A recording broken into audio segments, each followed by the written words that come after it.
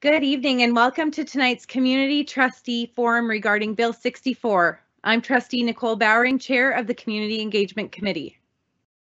The St. James Assiniboia School Division acknowledges that we are on Treaty 1 land, the traditional territory of the Anishinaabe, Innu, and Dakota peoples, and the homeland of the Métis Nation. Back on March 15th of this year, Minister Cliff Cullen released the province's proposed Education Modernization Act, known as Bill 64. This bill is a very long legislative document that details many changes that, if ratified, will dramatically change how education is delivered and experienced in our community and province. As your Board of Trustees, we recognize that not everyone has the time or ability to delve into a 300+ page legislative document, and others may have read it but are wondering what it means for your day-to-day. We hope to address some of these questions tonight. Tonight's presentation was also designed around the questions you submitted during the pre-registration process, and we've done our best to answer them with the limited information provided regarding the effects of Bill 64. It is our hope that in this and future forums, we will be able to help you better understand what Bill 64 means for you and your family, so you can make the best, most informed decisions possible. Tonight's presentation will be approximately 25 minutes in length, and we hope to complete with all the question and answer period by 8:15 at the latest. Throughout this presentation, you will see a Q&A box at the top right hand of your screen, and you're encouraged to submit your questions related to tonight's presentation by clicking on that link at any time.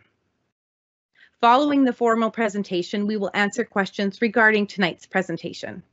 Please be sure to include your first and last name and email address with your question. Questions we aren't able to answer tonight will be addressed via email or included in our next Community Trustee Forum on Bill 64. As we get started, I encourage you to actively engage and participate in tonight's event, entering your questions and comments as we go. You will be hearing from several trustees highlighting different portions of the Bill 64 legislation and how this might impact your family and our schools. First up tonight, I want to welcome Trustee Holly Hunter. Holly is the chair of our Education Committee and during the day works as a middle years teacher in the Seven Oaks School Division. She comes tonight to speak about student learning and outcomes. Welcome, Trustee Hunter. Hello, everyone. Even though Bill 64 has not had its second reading, the Government of Manitoba is in the process of appointing a provincial curriculum advisory panel to help shape the provincial curriculum. In doing so, Pallister and Cullen have taken a page from Jason Kenney's playbook. Alberta recently completed a rewrite of their curriculum, and here's the results. 90% of elementary school teachers and 95% of principals report not being comfortable using the curriculum in their schools. More than 80% of teachers also said that they did not believe that the content was age appropriate or developmentally appropriate for children aged 5 to 11, noting that it was poorly structured and the content was disjointed. The new curriculum emphasizes rote memorization, and there is a serious lack of attention to critical thinking skills. The underlying philosophy is at odds with what we know about how children learn. The curriculum does not reflect an appreciation for diversity and inclusion. Notably, it is lacking in Indigenous and Francophone histories, contributions, and perspectives. This is in addition to inaccuracies, possible plagiarism, and deep flaws in how it discusses race and colonialism.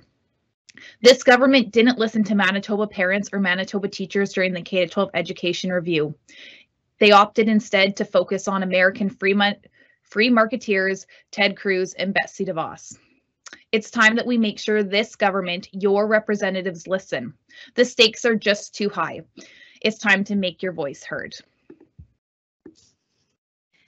Thank you for sharing, Trustee Hunter. Trustee Dr. Jennifer Lawson comes next to speak to distinct divisional programming, childcare, and community amenities. At her day job, Jennifer educates future teachers at the University of Manitoba. She represents our board as vice chairperson and is also the board representative at the Early Childhood Development Committee. Welcome, Trustee Lawson.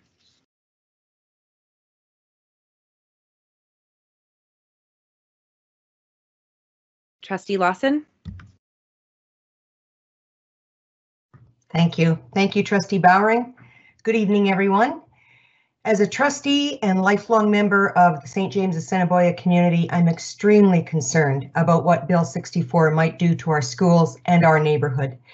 Let's just start with childcare, for example, which is just one way that our division collaborates with our community.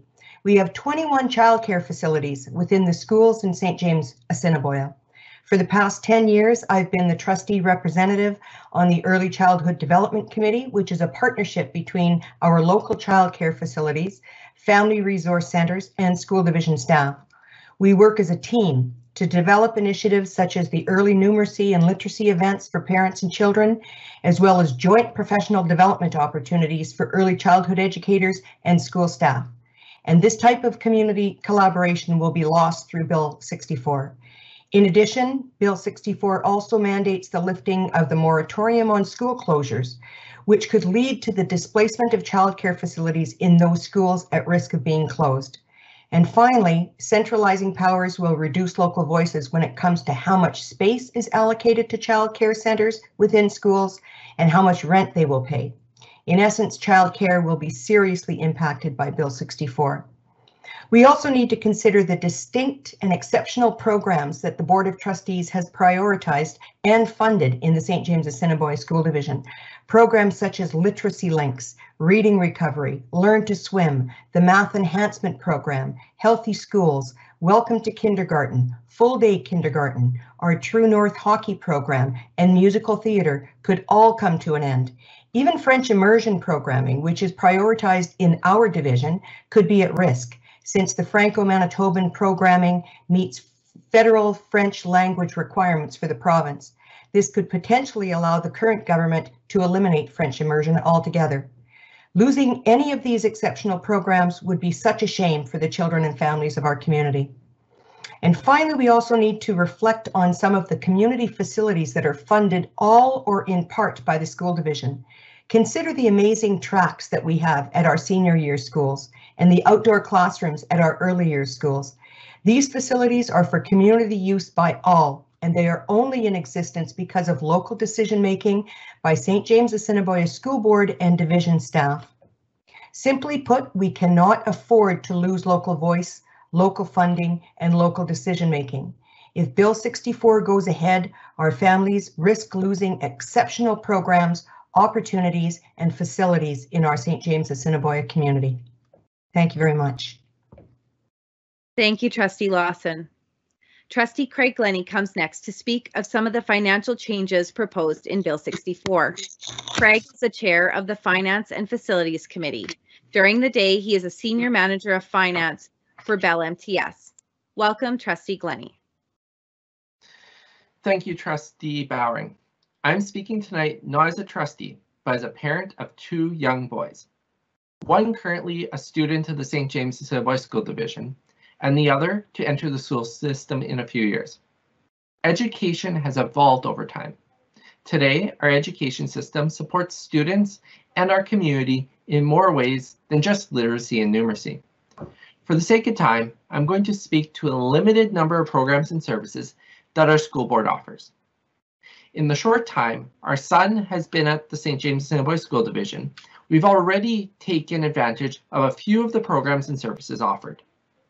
For example, his class size is under 15 students. Had our division not maintained the K3 20 program, 2 classes would have been merged and his class size would be around 30 students. As a family with 2 working parents, we require lunchtime supervision for our child. Currently, the St. James Assiniboia School Division supports families in the community by offering this program for free. This is financially beneficial as we already must pay for before and after school care. One of the best days in the school for our son is when his class gets access to the iPad cart for technology learning. He loves technology learning, which we as a family support highly, as it's undisputed that all careers in the future will only continue to require more technological experience. And finally, Our son loved the Literacy Links program, which helped him take his first steps into kindergarten. We can only hope that this program will be there for our second son. Approximately half of the expenses required to operate the St. James Assiniboia School Division are collected from the province. This provincial funding provides a basic level of education for our students. The remaining expenses are from our local taxation. This money is used to enhance the education in our classroom, as well as provide programs and services to our students. I've had a chance to take a detailed review of the province of Manitoba's finances. With the elimination of the school tax property levy, I do not see how it would be possible for the province to fund our local schools for anything more than the base education required under the law. I don't know about you, but I do not want my children to have basic level education. I want my sons to be able to access programs, services, and technology that will help them exceed and prepare them for their post-secondary education. The province also states that they will achieve $40 million in annual savings through the implementation of Bill 64. The bill states that these savings will come from administrative expenses. But the truth is, if they want to achieve these savings, they're going to have to cut deeper than simply administrative expenses. The St. James Assiniboia School Division has reduced its administrative costs by nearly 25% since 2018. Any savings that the province is hoping to achieve will need to come from programming. Also, nowhere in Bill 64 document does it say that the province of Manitoba will increase funding to schools one-for-one to offset the local taxation. So there's only one thing that all this can mean. It can mean no more free lunch supervision program. Parents will be required to either have their children come home from school over the lunch hour at their own transportation expense or pay up to $250 per child to stay at school. It could mean the elimination of our policy of limiting kindergarten to grade 3 class sizes to 20, and our continued review to keep class sizes small in all our other grades. By increasing class sizes, the province would be able to eliminate teachers and support staff, saving a significant amount of money to achieve their $40 million goals. Students will no longer be able to receive free swim lessons in grade 3 because it's not part of the provincial curriculum. There'll be a possible end to the Literacy Links program, which helps our incoming students prepare for kindergarten. Elimination of our divisional choir and music programs, as there will no longer be divisional money to fund these programs. These are 100% funded by the division. A significant reduction or elimination of our high level of technology provided to students, both from our hardware and software perspective, preparing students for their future careers.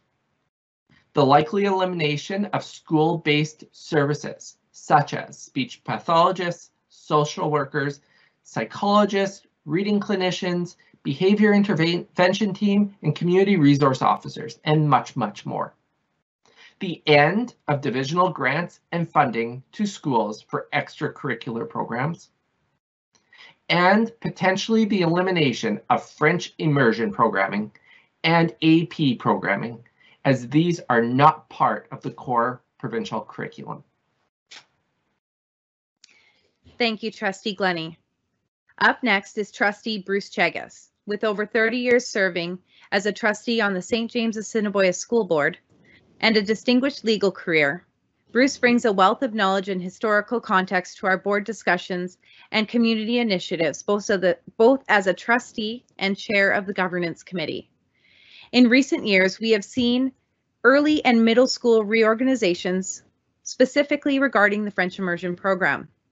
You may have even attended one of our community engagement opportunities. So keeping that in mind, Trustee Chegas comes to speak to us regarding a specific school community concern regarding Bill 64.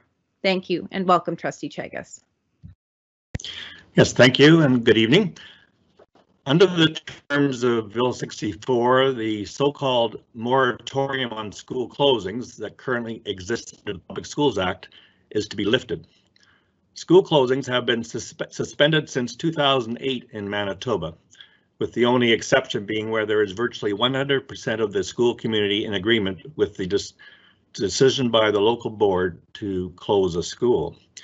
So in the case of school closings, Bill 64 effectively paves the way for government to ignore meaningful community consultation, as a centralized board would be able to close schools. As you may know, our board has closed a number of schools over the years as a result of a significant decline in enrollment trend that started back in the 1980s, and has extensive experience with how to ensure the community voice is heard in respect to any case where a school potentially could close due to low enrollment. The division learned from that experience and developed a comprehensive school review process to ensure that school and community input was considered regarding the possible closing of a local school. This government, as Trustee Glennie alluded to, has repeatedly said the intent behind Bill 64 is to shift $40 million from board office admin costs to frontline services. In the context of school closings, Bill 64 arguably prioritizes the government's primary objective of cost control over the democratic rights of local residents to have a say in the process that may affect them or their children. As such, the lifting of the moratorium on school closings is a major concern from a community perspective, and potentially could affect rural and urban schools across the province. Thank you. Thank you, Trustee Chagas. Trustee Cheryl Smokewich comes next to speak to us about representation and the governance changes associated with Bill 64. Cheryl is the chairperson of our Board of Trustees and currently works as a licensing officer for the Canadian Grain Commission. Welcome, Trustee Smokewich. Good evening. Thank you, Trustee Bowring. The Government of Manitoba's decision to eliminate elected school boards and centralized decision-making will negatively affect the education system in our province by removing local voice and accountability. As elected officials, SJASD trustees ensure that our schools are meeting the needs of their communities and that all schools within our division are working together towards the same goals. We achieve this by consulting and working with our entire community, students, staff, and parents. Bill 64 will not see the 37 Manitoba school divisions amalgamated into 15 regions. In fact, the 37 school divisions and your local voice are being abolished and replaced by one central authority, which will be a bigger, disconnected, centralized bureaucracy. The members of this provincial education authority will be appointed by the Minister of Education and report directly to the Minister.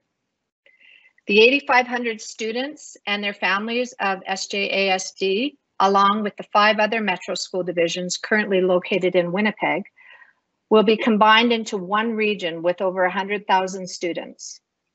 Each school will have a school community council, which will replace the current parent councils.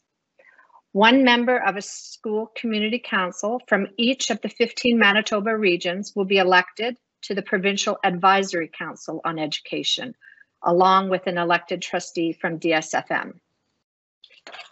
I have served as an elected school trustee representing the Kirkfield St. Charles Ward and the entire St. James Assiniboia School Division for almost 15 years. As a mother and a grandmother, I have a strong connection to my community schools. I am committed to represent and advocate on behalf of all children and parents in our school division. When contacted by a student, parent, or community member, I have provided guidance on many issues, including divisional policies, division contact information, guidance on presenting as a delegation at a board meeting, or even just to listen and to provide an opportunity to discuss a specific issue affecting their child's experience in their school.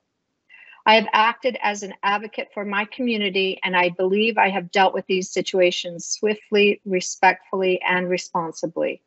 I worry how the individual school community concerns of over 100,000 students will be resolved when they are represented by one parent on the Provincial Advisory Council on Education with no real authority. Thank you. Thank you, Trustee Smokewich. Before we wrap things up and take your questions, I want to speak to you about advocacy relating to Bill 64. Some of you may not know that I'm mom to 3 kids in school, 2 in elementary and 1 in middle school. Prior to becoming a school trustee, I was and continue to be an active volunteer in my children's schools and engaged member of the corresponding parent councils. As you heard Chairperson Smokewich say, the proposed changes in Bill 64 would mean that school boards no longer exist and that local representation would be replaced by school community councils in each school. This plan creates a few concerns. First, in the documents describing school community councils, there is no mention of the ability to raise funds or hold a bank balance, something that our parent councils rely on to host community events and provide additional supports to our schools. Whether your parent council is fundraising for a new play structure, school field trips, barbecues, or other community events, it remains unknown if school community councils can do the same, and it is an important question to ask of the government. According to government documents, these councils would function simply to advise the principal on school priorities and programming, staffing and policies related to school plans, and monitoring the needs of the community and school student achievement.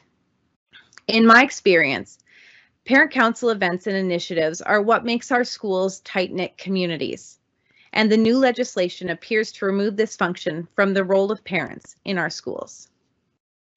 According to information from the province, one person would be elected from these school community councils to represent each region, ours being the entirety of the City of Winnipeg, on the Parent Advisory Council on Education, which will advise the government-appointed board in making decisions about education. This means our one representative would be merely advising the appointed board with no actual power to make change. Furthermore, the City of Winnipeg would only have one representative compared to the 14 rural representatives on the same council, making it even more unlikely for our area concerns to be heard or prioritized. And what are the chances that the one person elected out of the entire city is going to be able to represent our community well, or even know what makes St. James Assiniboia so special? Before I was a trustee, I went to my local trustees when issues arose that couldn't be solved at the school level. I saw how trustees stepped up to fix the situation immediately. And seeing the ability to make a difference and amplify voices in the community, the ability to advocate for others effectively, is part of what drew me into my role as a trustee. I worry about how little students' voices, our voices, as parents and community members will be heard without a strong advocacy mechanism in St. James. You may have heard the Premier or his MLAs state recently that the main jobs of a trustee are setting taxation and negotiating collective bargaining agreements with our employee groups. And because the government is taking those over, trustees are no longer needed.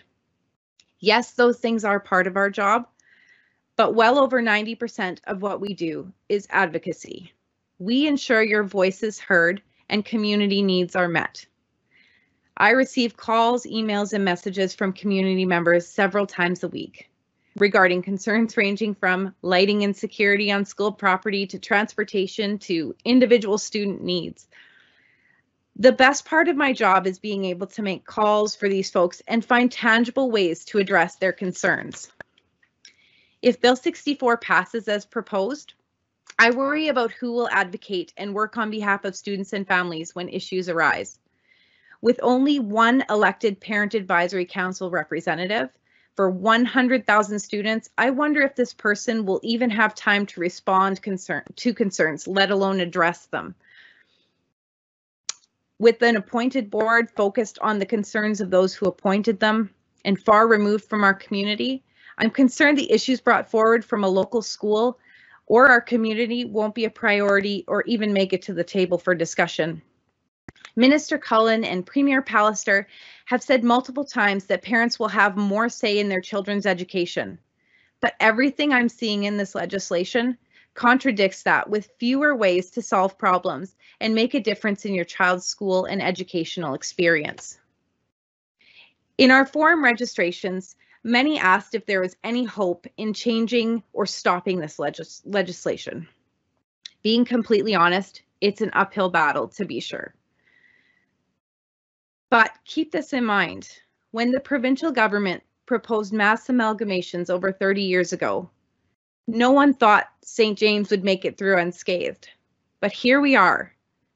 Why, you might ask? Well, it's because the autonomy of our division was maintained because community members rose up and spoke up against the government's plan.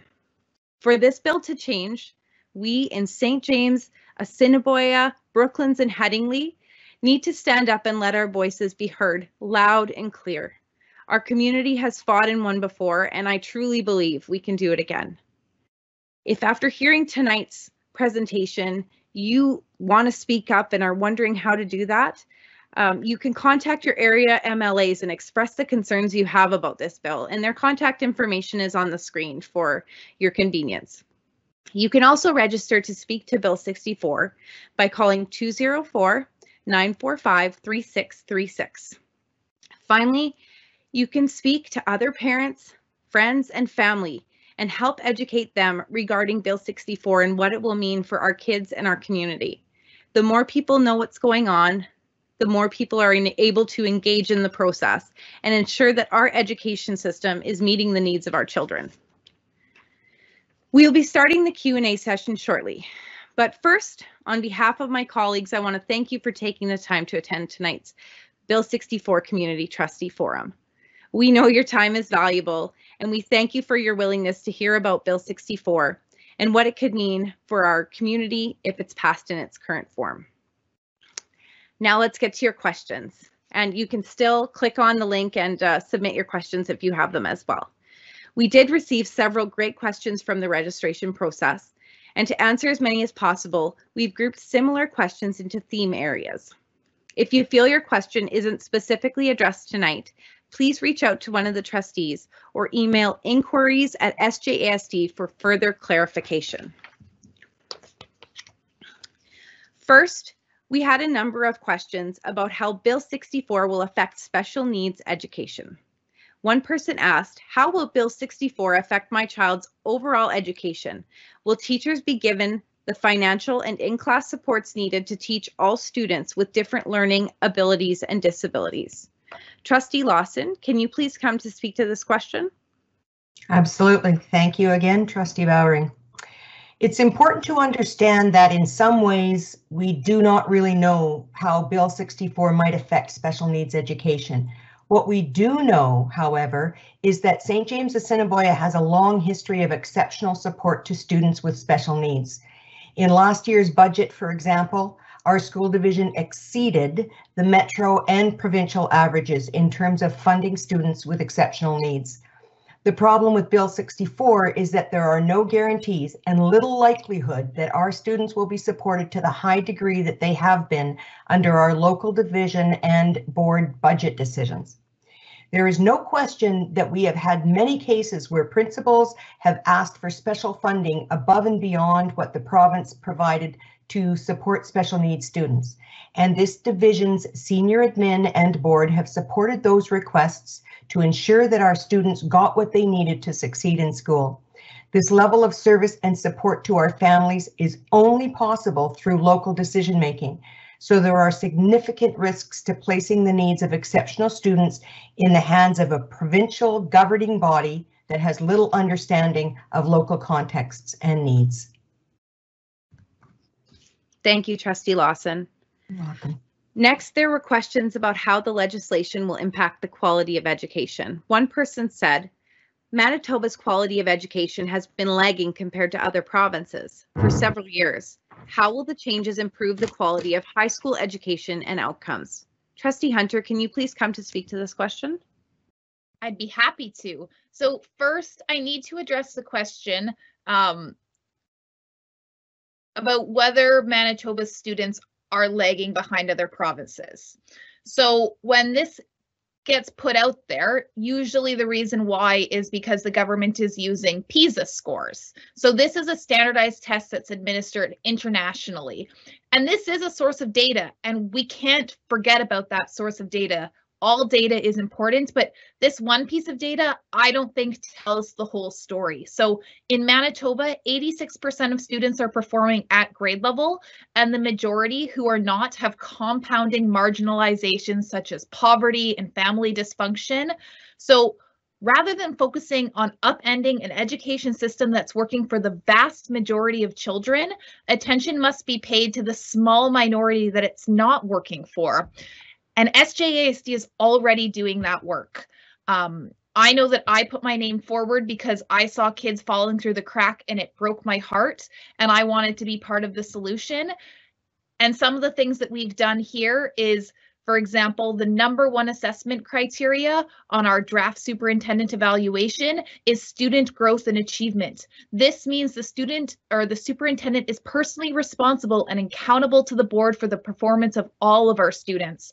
I fear that when we move away from this and into a provincial system where Winnipeg is represented by only one director of education, our students will just be a data point. They will no longer get that time and attention and a care that they need in order to succeed.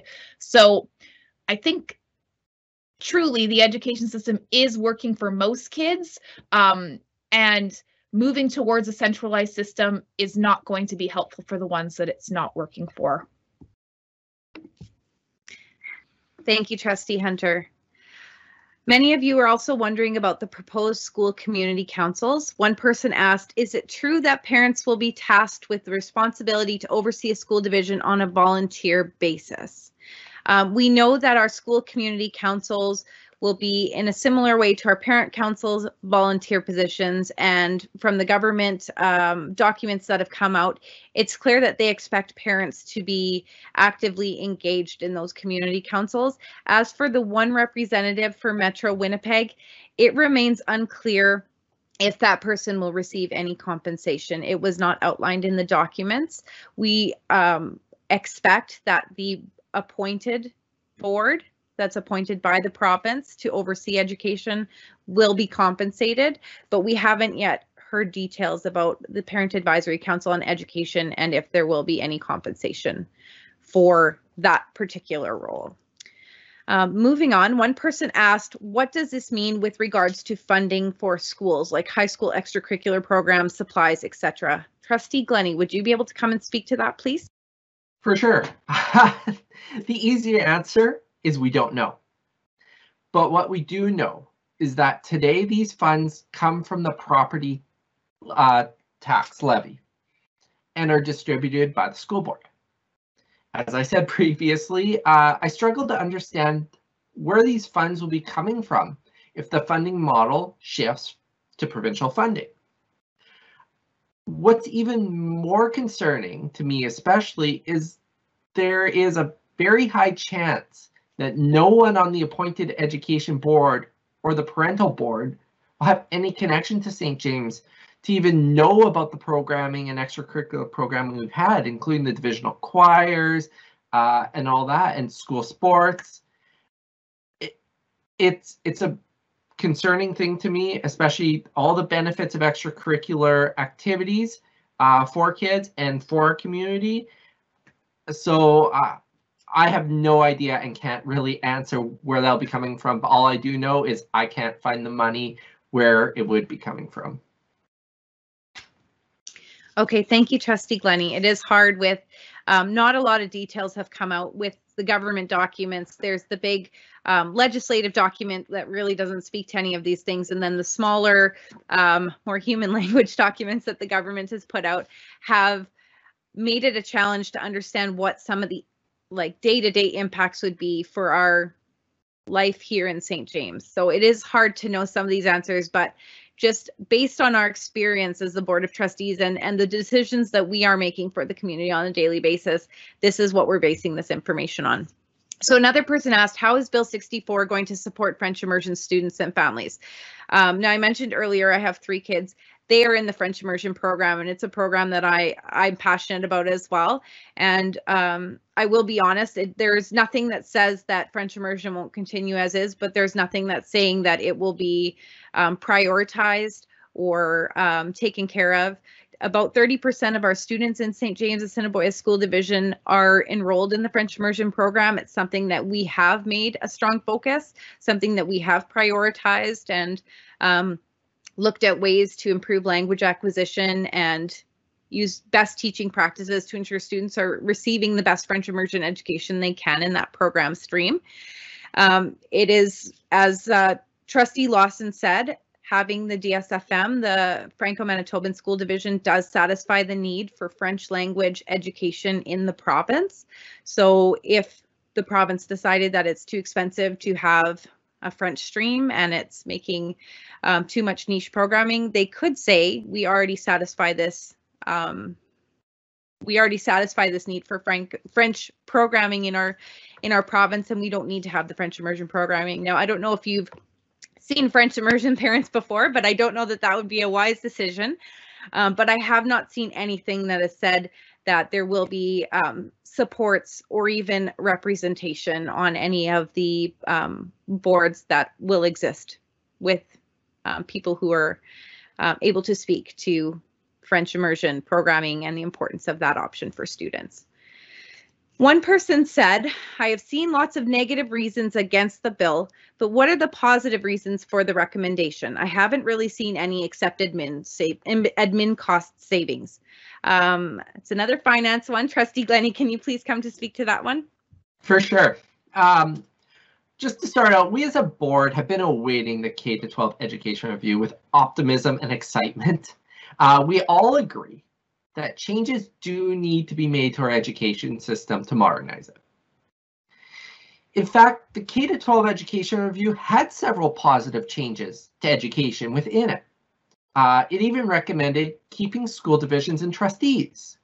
Unfortunately, Bill 64 and the legislation does not align with this K-12 education review, which the province paid a lot of money for and received a lot of input from professionals in the community.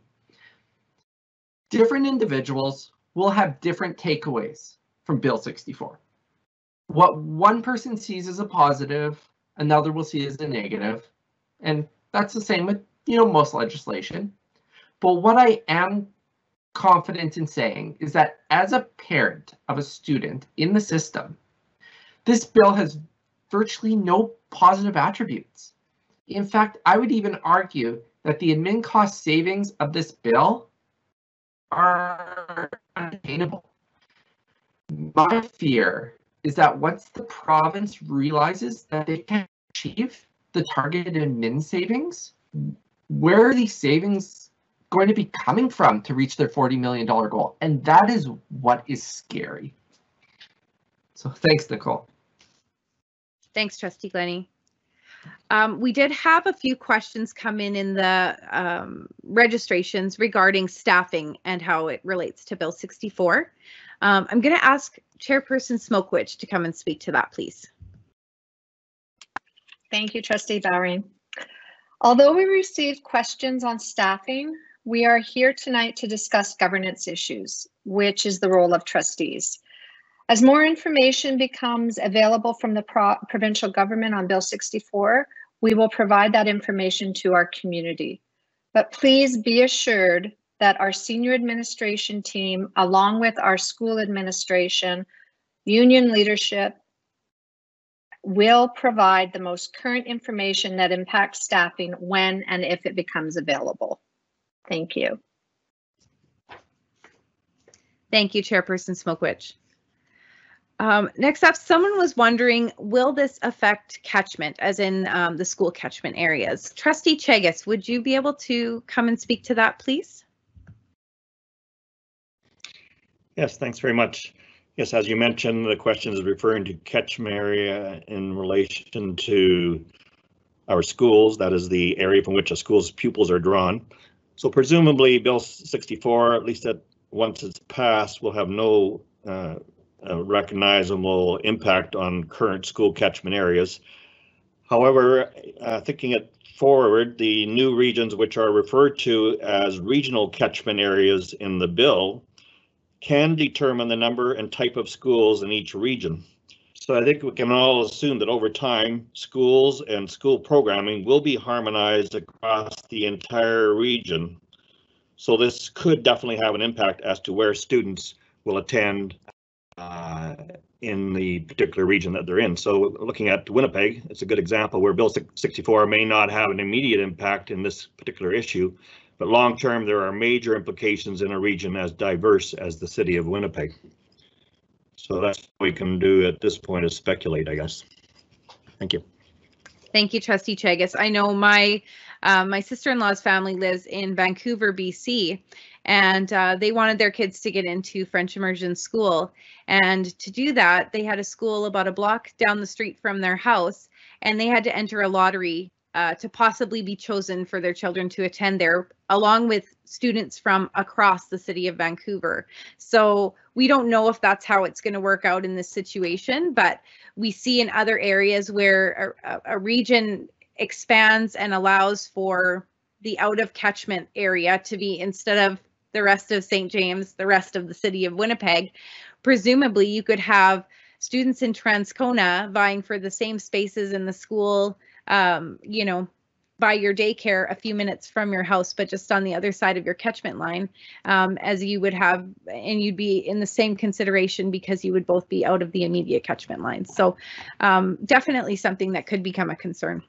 Someone wrote in to ask, will there be other options for remote learning as this pandemic continues, at least until children and youth can be vaccinated? So not really a Bill 64 question, but Trustee Hunter, would you like to come and speak to that, please? Yeah. So I think one thing that's important to note is St. James has been a leader throughout this pandemic. When the province was adamant that children were not going to wear masks in schools, it was SJASD that pushed to have our children wearing masks and went the next step to make sure that those were distributed to all children free of charge. When the province was looking for partners to increase access and the quality of remote learning, it was SJASD who again stepped up and were instrumental in getting the Manitoba Remote Learning Support Centre up and running. Bill 64 is not coming into effect until July 1st, 2021. And I just have to remain hopeful that by that point that this pandemic might be behind us. However, I really can't speak to what the government plans to do regarding remote learning once the Provincial Education Authority takes over. Thank you, Trustee Hunter. And she meant to say July 1st, 2022. But yes, we know some parts of this could actually come into play this fall as well. Lastly, from our pre-registration questions, one person asked, the board provide a formal response to the Manitoba government Minister of Education on Bill 64, and is there a draft available for the public to review? What's the timeline? And I'll ask Chair Smokewich to come and speak to that one as well, please. Thank you. Trustee Holly Hunter is registered to speak on behalf of SJASD, as there can only be one person per organization. Since the delay of the second reading of this bill, the presentations are expected to take place in the fall of 2021. Because sweeping changes are being proposed regarding education, we encourage individuals to register to speak on Bill 64, the Education Modernization Act. These presentations are expected to be done virtually and last no longer than 10 minutes each. The opportunity to submit a written presentation is also available.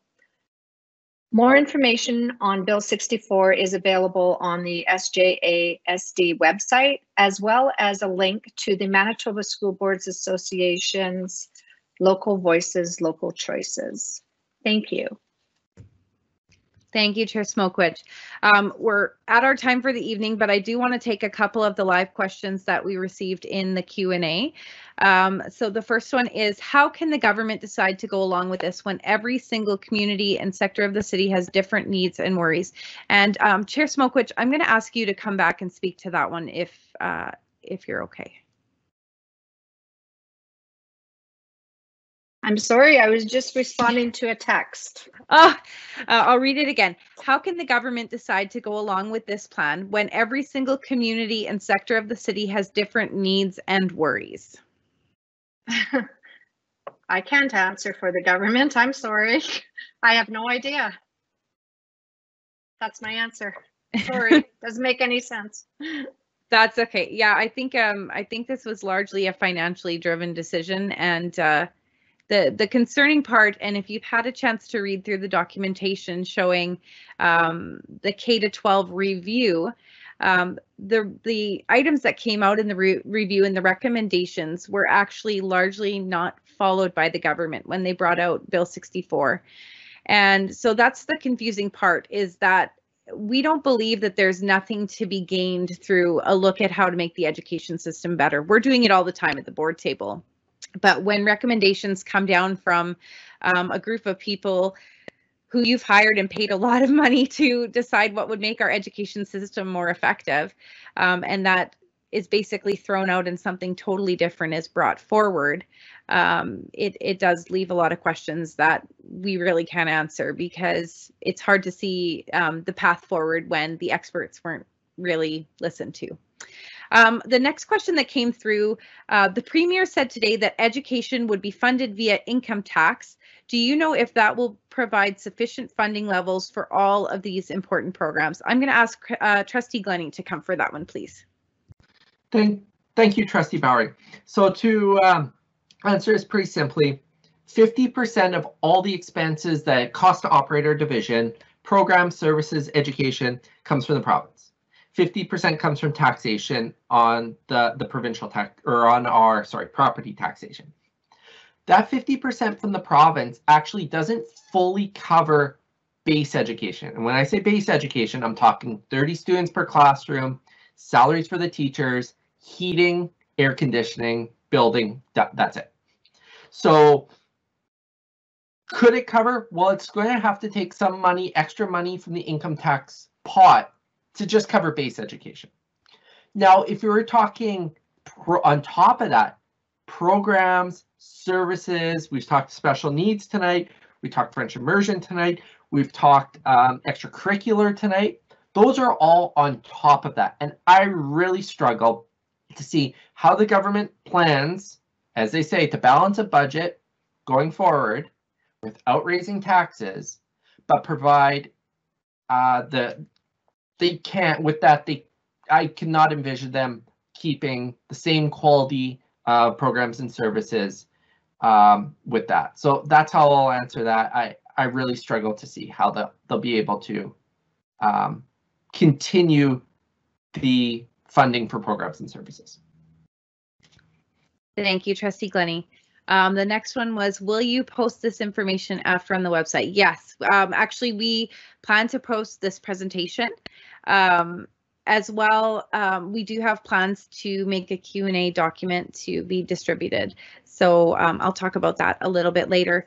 The last question we'll take here before we wrap up is, how much of this is an effort to degrade the quality and desirability of the public school system so as to push the proliferation of a landscape of private charter schools?